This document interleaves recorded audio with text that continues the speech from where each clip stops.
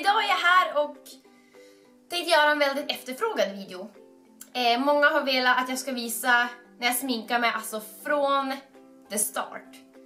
Så jag har helt enkelt nu filmat ihop en fullfjädrad makeup tutorial. Så I hope you like it, och jag hoppas inte den blev för lång. Men i sådana fall så antingen så kan ni liksom bara hoppa lite grann, eller så ser ni inte ens den här videon. Men ja, hoppas ni tyckte det var kul, för jag har gjort det här för er skull, enligt era önskningar. Yay! Nej, men jag har väl inte så mycket mer att säga, utan nu får ni se min makeup tutorial. Oj, is it a demon, tänker ni nu. Men nej, det är bara jag och Sandra sen. Och helvete, alltså jag är så fucking trött, men jag tror inte jag behöver säga det, för det syns nog. Men jag tänkte ändå bäst att jag kör igång här på en endaste gången, om inte den här videon ska bli 25 timmar lång. Så. Först ut, primer. Always. För annars så är det lika bra om man inte sminkar sig, känner jag. Not to prime is a crime. Och jag har faktiskt hört om de som hamnar i fängelse för att de inte använt primer. Det blir svårt när jag pratar så himla mycket och ska göra grejer samtidigt. Vad annars ska jag göra? Annars brukar jag alltid kolla på någon serie när jag sminkar mig. Men nu ska jag bara sitta här helt själv och bara inte göra något. Det blir skittråkigt, så då är det typ roligare att prata med mig själv. Ja, man smurslar som bara igen. Gnugga in i porerna. Det är en så jävla dålig hyperiod just nu. Vi ska bara se, alltså jag hade en böld på näsan. Sen klöste jag jättemycket. Alltså jag är inte så bra på det här. Man bara, man ska klämma finnar. Jo, det ska man. Sen kör vi då foundation. Och de här två använder jag mig av. L'Oreals True Match och Maybelline Fit Me. Och ni ser, den här är ju betydligt mörkare. För det beror på hur mycket har jag solarium. Jag tar fram de här fucking lamporna som jag glömde. Men ja, hur mycket solarium har sola? Hur mycket brun den sola som är inne med. Så man blandar då ihop sin egen kulör. Ta på rejält här. Då börjar man då smursla på. Det här är typ det tråkigaste tycker jag här på foundation. Jävlar vad röd jag är i ögonen. Jag ser ut som att jag har druckit alkohol 29 dagar i sträck. Jag har inte. Ja, så fint det blir! Jag måste dricka, vänta. Nu fick jag en ny energi.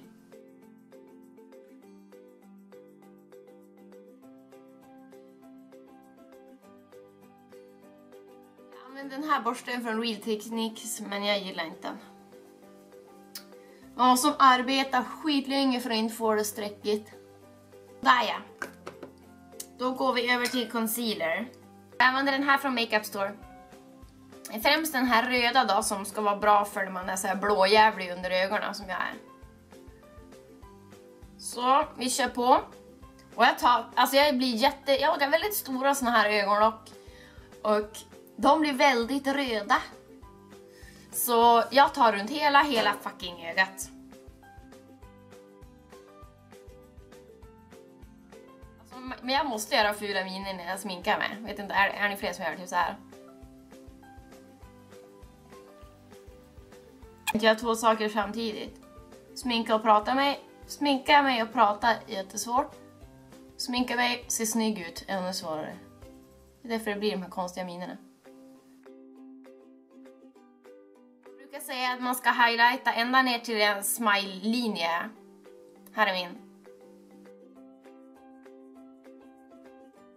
Jag är också på sidan av näsan för att den ska se lite mindre ut. När man inte har råd med operation.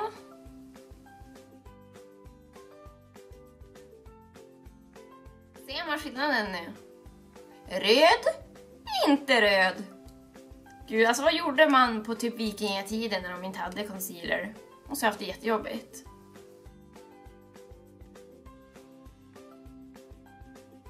Och här, alltså det här jag berättar. Mitt sår på näsan. Det där kommer aldrig att gå att täcka över. Så vet jag inte riktigt hur jag ska göra med det. But I'm only a human. Or a demon, I don't know. Så där, det var klar med concealer under ögonen. Så nu ska vi fortsätta highlighta lite här i pannan. Jag har en väldigt stor panna. Så jag highlightar bara här längst ner. Och sen vill jag då ha mörkare här upp till för att min panna ska se mindre ut. Highlightar näsryggen så att näsan ska se smalare ut. Överläppen ska pyta ut lite. Och hakan då, så det ska se ut som att jag har en haka. När jag var liten hade jag verkligen ingen haka för jag hade världens jävla övervett. Och det är så här. Sen då smusslar vi ut det här. Jag tyckte det är lättast med fingrarna, men det är väl en smaksak.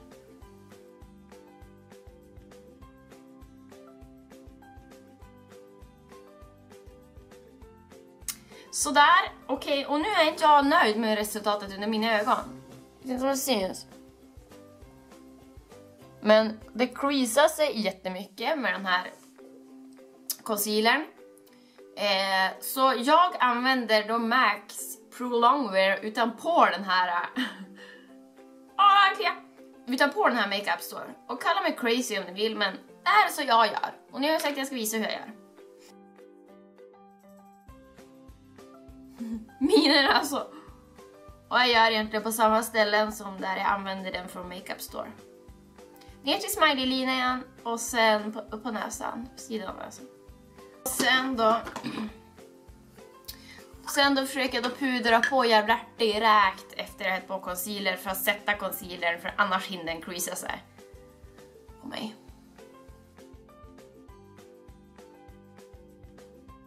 Det är ögat klart. Nu ska jag göra då samma sak på andra ögat. Jag tänkte jag hoppar över det. Så den här videon blir så fucking lång. Så där. Då har jag gjort same shit on the other eye. Då tar jag lite Max Prep and Prime puder. Det här är ett löspuder då som jag bara smashar på all over the place. Or face.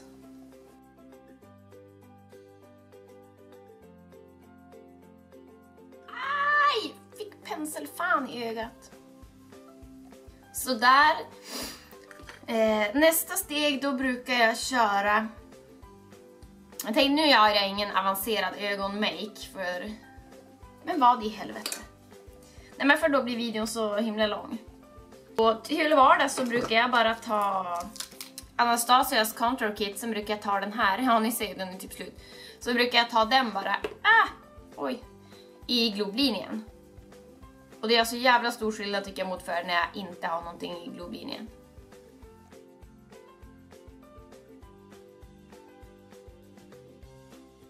Jag tar bara på ögonlocket. För när jag gör på min undre franslinje. Alltså jag hatar de dagarna jag gör det. För det ser ut som mina ögon hänger långt ner. Nu vill jag göra lite skarpare kant här. Så då tar jag bara lite concealer och bara swooshy, swooshy. Sådär. Och sen ska jag göra same shit på andra ögat. Sådär, då har jag gjort båda ögonen. Sen fortsätter jag med Lorac-paletten, My Favorite. Och sen tar jag den här nude. Den här. Det är som en bara skimrig ljus. Och jag tänkte inte ens tanken på att jag kanske skulle klätt på mig. Ja. Hoppas ni gillar min leopardrock. Och då kör vi bara lite ögonlock här.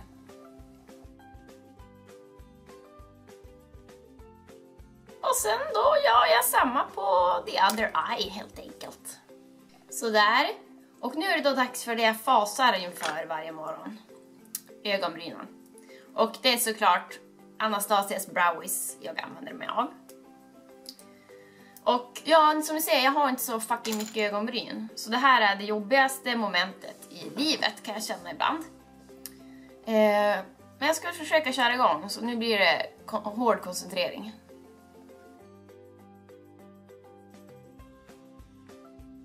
Ser man vad jag gör? Alltså typ inte.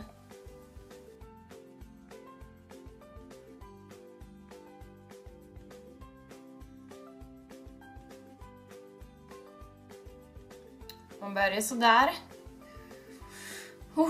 Det är svårt det här. Men då gör jag typ lika på andra då. Ja, och det här är inte klart kan jag säga. Utan det är en lång process på brynen. Så där, då har jag lite ögonbryn. Sen tar jag Anastasias Brow Pencil. För den tycker jag den är som lättare att spetsa så den blir lite vass. Så man kan göra skarpare linjer. Så nu, let's fortsätta på ögonbryn. Det är som trolleri. Nu har jag ögonbryn. Jaha. Och sen då för att de ska se lite mer fylliga och naturliga ut så kör jag på med brynskugga. Också från Anastasia.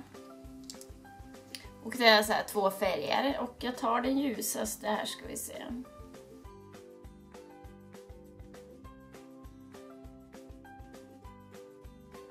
Ja men ni fattar. Det är som bara köra på tills man tycker att de är nog ifyllda.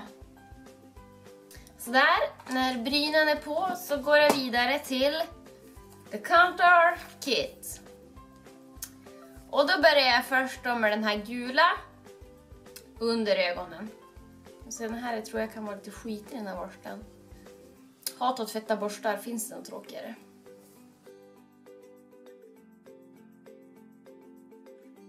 Och sen är det då dags för contouring. Och jag tycker det här är det svåraste. För jag har lite problem. Jag har ju som inga kindben.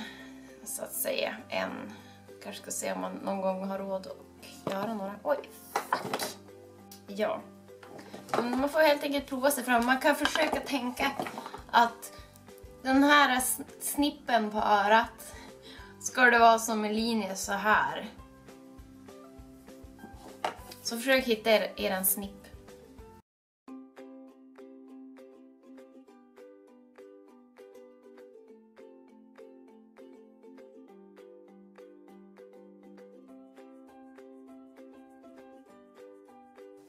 Och ju längre ner man drar det mörka, desto mindre ska pannan se ut. Och eftersom jag har en big motherfucking panna så tar jag då långt ner. Och när man då gör så här mörkt runt om hela facet så smalar man av det mycket mer. Hitta snippen och följ neråt.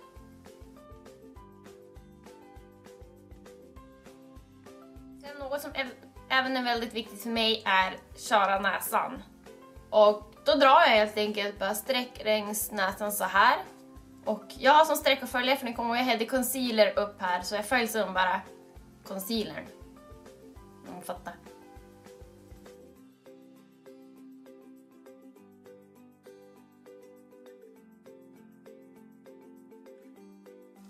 Sen kan man då även ta under läppen för att den ska se lite mer putig ut.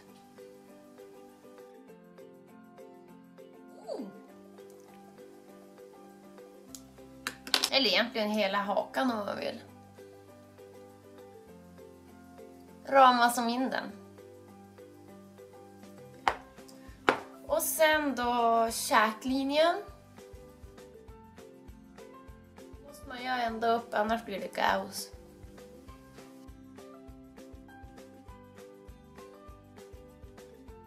Då går vi vidare till ögonen, eyeliner. Och det är fett jobbigt. Men nu vill jag köra på. Isadora Waterproof. Sitter som ett berg. Skitbra. Och det här är ett helvete, jag vet inte. Jag har stora problem för jag måste vara så fucking nära spegeln. Så om jag är här, ser ni något då? Typ inte. Jag blinkar så mycket när jag gör det här. Jag har så fucking ljusa ögonfransar. Önskar att jag inte hade det. Alltså, det blir så stor skillnad med eyeliner. Och inte eyeliner. Jag älskar eyeliner. Förut hatade jag att göra vingen på eyeliner, men nu går det så bra. Det är lättast om man börjar med strecket här nere tycker jag, och sen drar man som ihop dem bara.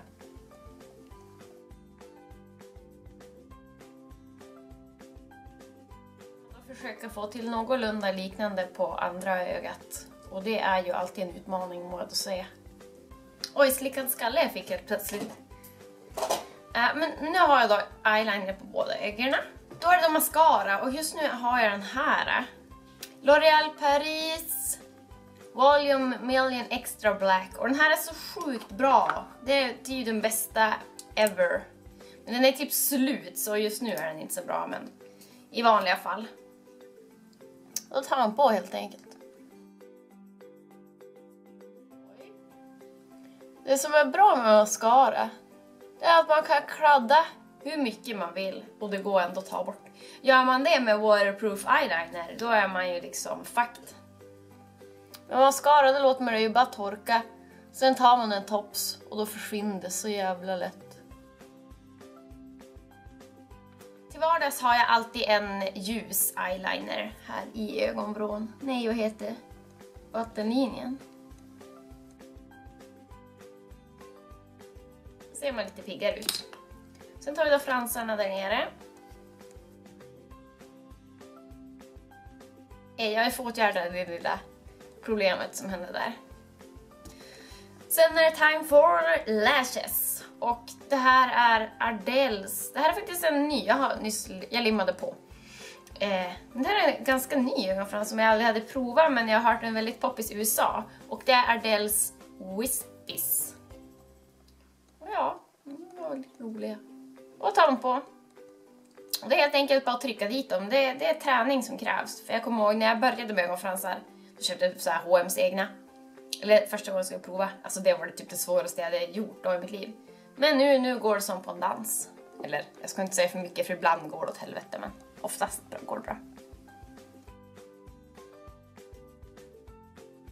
En del tycker att det är lättare att ta en sån här pincett. Men det tycker inte jag. Jag brukar bara använda pincetten för att flytta den lite längre ner mot fransarna. Man vill ju att lösögonfransarna ska vara så nära ens egna som möjligt. Det är ganska dåligt lim, så jag känner att slimma på lite till för att få den fastna där inne. Men annars så är jag på nu, så måste jag bara ha på den på det andra ögat. En dammsuga, så här hoppas inte det hörs. Men i alla fall, nu har jag 2 ögonfransar. Nu börjar ni kanske känna igen mig. Då tar vi lite rouge. Och det är som att smacka på. Som med det mesta av makeupen. Man bara smackar på i ansiktet. Så det blir.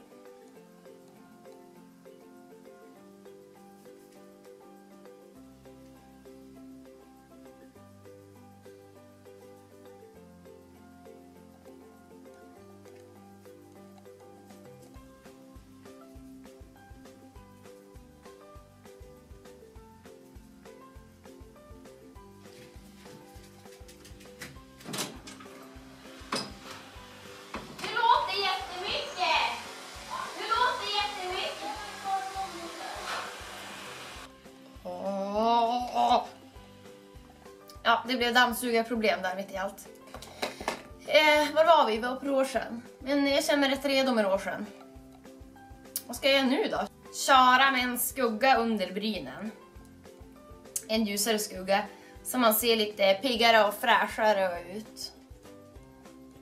Jag har som ingen bra pensel till det just nu. Jag tar bara en sån här puderpuff som brukar jag följa med. Om ni har något klippet i kloppan så är det Theo som springer runt som en idiot. Så nu kanske tänkt bara, men gud, ska du ha sådär? Men nej, då skuggar man ut det här. Sådär, om man kanske vill highlighta ännu mer så kan man ju ta en skimrig skugga. Här har vi Anastasias Contour Kit. Jag följde med en som är lite shimmery. Det syns inte så fucking mycket.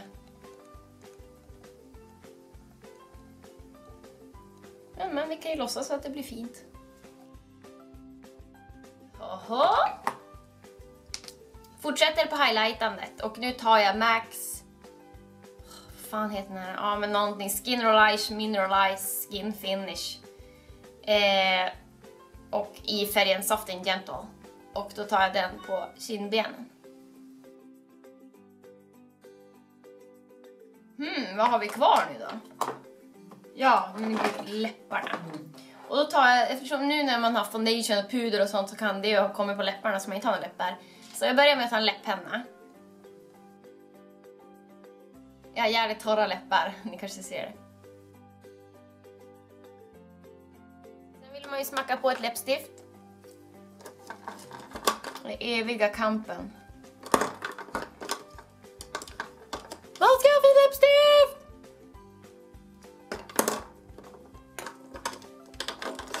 Jag har alltid mina favoriter i väskan, men jag orkar inte hämta dem. Vi kör på baby.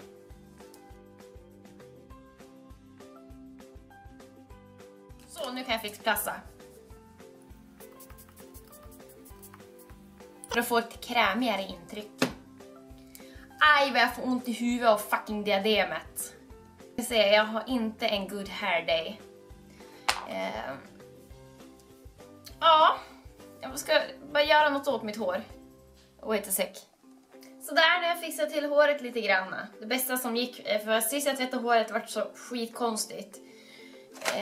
Jag vill inte tvätta det igen, men idag är det sista dagen. Alltså idag ska jag tvätta det, men ikväll. Ni fattar. Så ja. Nu är det då sista momentet. Tar jag setting spray och den här är från Urban Decay. 3-4 sprut ska man ta. Och det här är då helt enkelt för att maken ska sitta. För när man är ju ofta så har jag ju säkert sminkskit många timmar per dag. När man jobbar. Ja. Så, det där var helt enkelt, ni fick se helt från osminkad till fullsminkad. Och det har ni ju velat, så hoppas ni gillar den. Och ifall ni vill att jag ska göra flera makeup tutorials så kan ni gilla videon och så kan ni gärna kommentera tips på vad ni vill se. Typ sjöjungfrusminkning, festsminkning, apsminkning, alltså när man sminkar sig till en apa. Nej, jag skojar bara. Det här var inte ens kul. Nej, men tipsa bara gärna om vad jag kan göra härnäst. Så hoppas ni har det bra. Hej då!